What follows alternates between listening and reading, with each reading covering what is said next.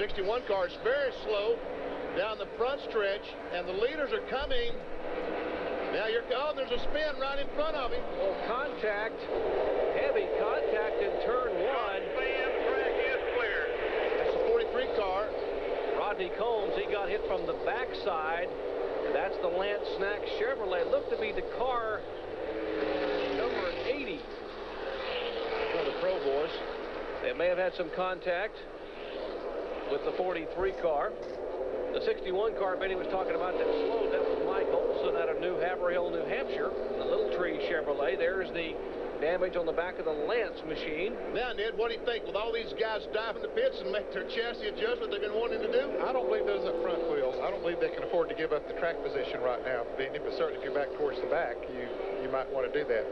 There's a 61 car that Jerry was talking about that was slow on the front stretch. He has coasted to that point.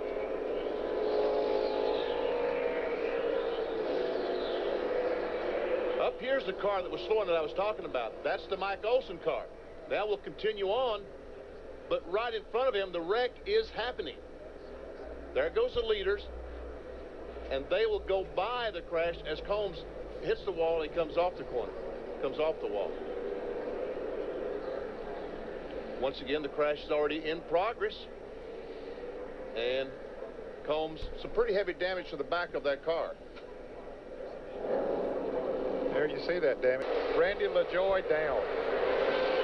Take a look at this NASCAR serial scoring presented by MCI of Jeff Burton. Man, he has come in a hurry, and he is about to take the lead. Not quite.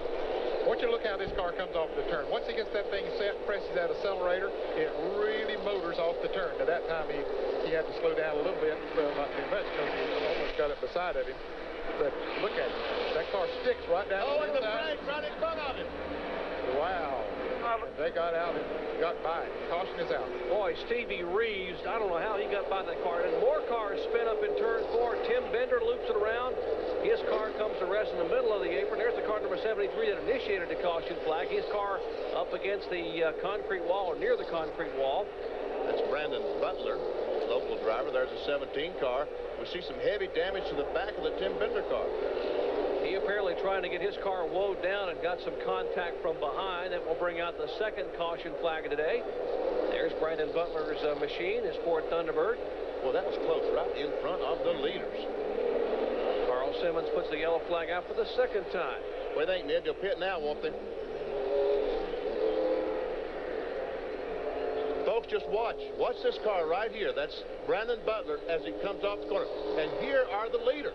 There's the 74 and the 9. Now watch as they come off the corner. And Brandon Butler steps on the accelerator, and around he goes.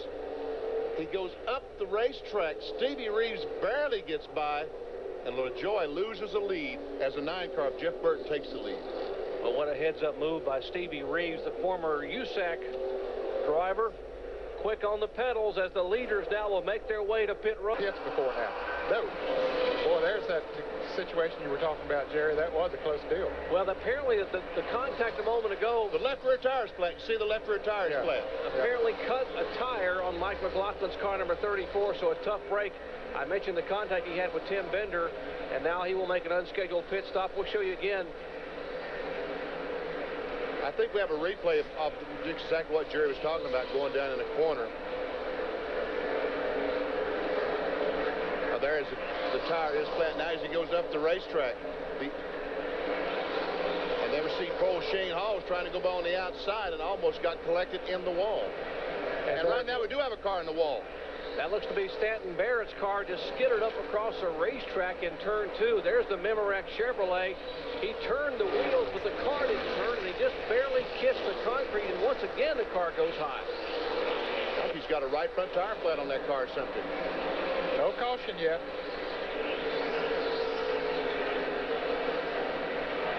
There we see him up against the wall. We see some contact where he made with the wall.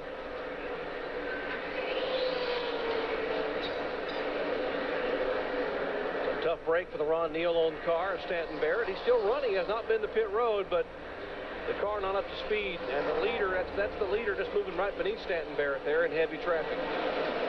That's the lap Mark Green.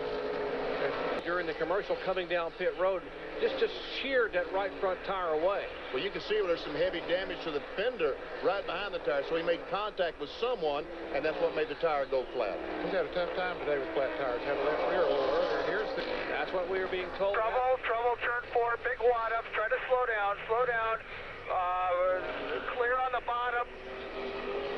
Wow, big wad up is right. There you go. And a big break for Randy Another car up LaJoy. in front of you there. Yep, good job. Big break, because now he got that black flag. Now he can come in under the caution. And here at the first past start finish lines, what's left of Tracy Leslie's car number 63. There's Shane Hall's Lux car. But the caution there is Leslie's car number 63, the Pontiac, as the field comes by, and they still have some speed. He's sitting right in the middle of the racetrack. He made some heavy contact with the wall with the right side of that car.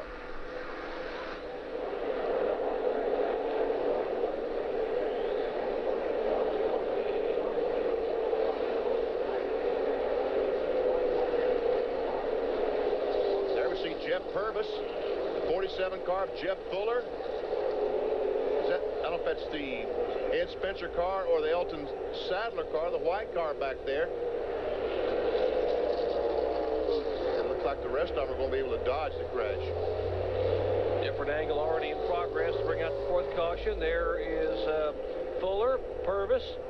Car spinning backwards with Shane Hall. And I think that's the 29 car of Elliott Sadler that goes by. Showed up that way, so he is almost 2 laps down. That was my mistake. I saw that, thought he was 1 down, but he's still a lap down. He needs the caution. Here's out. Todd Bodine, the 36 car. Whoa, trouble in turn 4, sideways. Joe Bessie goes up over the hood. And he's going to get that caution if he can get through when he gets Whoa, there. cars barrel in. Shane Hall. Get that water cut. Thanks. The track is almost completely blocked. They can barely squeeze by up high. And here come the leaders. And Jeff Green got a decision to make. Where do I go? Do I go down pit road? No, he's staying out. Everything will be fine. Good job. And so the 8 car and the 36 car, Todd Bodine got a lap back there as well. There's Joe Bessie's power team machine, heavily damaged. Shane Hall involved. Doug Reed's car number 97. The 96 of Stevie Reeves involved. The 73 car sitting up there. That's the efforts of Brandon Butler. Well, Stevie Reeves' car, we can't see the right side, but I tell you what, it looks like some pretty serious damage to that car. Field snaking their way by just between that accident and the end of pit road. And Stevie Reeves is trying to drive the car off, and Stevie, you forget it. It's not going anyplace. Shane Hall climbing out of the car number 85. Take a look at what's left of his Lux Monte Carlo. He hadn't had much good luck today in the country style sponsorship there for Shane. Heavy damage on the front of his Chevrolet. His car will need an assist from the wrecker probably to get away. And the leaders will follow the pace car down pit road by virtue of the fact that the track is essentially blurred, maybe as many as 5 or 6. These are the cars behind the incident. And watch as there we see the 00 Buckshot get into one of the Pro Boys. That's a 56 car. And now watch as there's a 17 spin, and watch that. There's the Butler car, and man, oh man, Shane Hall comes in hard. And Elliott Sadler up on the outside trying his best to get woed so he doesn't run into anything. Randy Porter and Tim Bender. And if Porter doesn't pull out of the way, the cars have no way to get by. But take a look at Green, Jeff Green coming by. Right behind him is Todd Bodine. Then the leader, Jeff Burton. A few cars did go up on the outside. They saw a hole wide enough up there that they could get through, but close call there. Well, Kyle Petty is caught up with Stevie Reeves. Kyle? What? That'll be live coming up next. The NASCAR Craftsman Truck Series, Napa 200. And following that, right back here, following the truck race for happy hour. That's NASCAR Winston Cups. Final 60 minutes of practice and problem. Randy LaJoy. Right after this blue car. Go, go, go, go, go, go, go, go, go. Good job. So the caution is out as Randy LaJoy has spun out and okay, hit there's the all wall. behind there. The 6 is the next car. Right now, Bill Parsons is trying his best to get back. Oh, and look, Doug Reed is there. He's going to make it. He's going to save that lap. Bill Parsons on a slick move gets back on the lead lap. could be a move of the race, because now they will come in and be able to make these final pit stops under the caution flag, and that will put Phil back on the lead lap, meaning 7 cars are on the lead lap. And they will light it up out there in the Craftsman Truck Series. That's coming up at the conclusion of our Hardee's Fried Chicken Challenge 250 in about 10 to 12 minutes. Regular race, I got Tucson about 3/8 miles, 3 different banks, 6 degrees on the bottom roof, 9 degrees in the middle, 12 degrees on the top side of the racetrack. Great, great competition. And Mark Martin not able to, oh, and that receipt, there's the, that might be a break for Phil Parsons. It's Tim Bender. Caution is out. Indeed, Phil Parsons, who was being patient, may have saved those tires and may have gotten himself in position to maybe improve his finishing spot. There's a Channel 1 Chevrolet. The 6 caution flag today does indeed be shown to the field. Tim Bender's spin out of turn 2.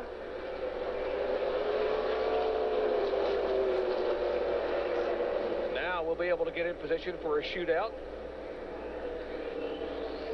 As he come off the corner, Bender's nobody there with him then. Nope, just looks like he lost it coming off the corner, down on the inside. Back end broke loose with him, and he spins her around. Looks like he makes a... How important those tires are. Jeff Burton trying to hang on. He can hang on for 10 laps or so. And we see the 99 car, Ben Allen spin, and there's 29 of Elton Sawyer. Joe Bessie spins into the side of the... Keep her rolling if you can. Keep her rolling if you can. And I believe... I don't think it'll end under caution because we've got too many laps to go. But if they did, I think Jeff Burton beat him to the line. And even if they do get restarted, that's going to be an advantage because he's going to have a full car length in front of him instead of being run side by side. Oh, right in front of Burton and Jason Keller was Joe Bessie's car trying to get right, and they had to split Bessie. Not to run into it. Glenn Allen brings the Luxair car, the Bill Papillon machine. Here's the race to the line a moment ago. See who got it back to the stripe first. Okay, here we come, and let's see. There's the stripe, and it's Burton. Wow. Who is it? I think it's Burton down on the inside. I think his nose got to the line first. Behind by Keller. Burton will get slippery sideways. Keller makes the pass. As the white flag waves, Burton goes from first to third. Now, can Jason Keller hang on this last lap with that fast-charging Mark Martin? He's moving in as they go into turn 3. Oh, he's going up the racetrack. He just lost high. He went in too high, and these two wrecked as they come to the start-finish line. They'll finish 5th and 6th. Wow. What a finish, and Jeff Burton wanted to go to victory lane. That's where his car ended up when it finished sliding. There is the Slim Jim crew. Unbelievable. There's right side of your screen. There's the winner right there. That's Mark Martin.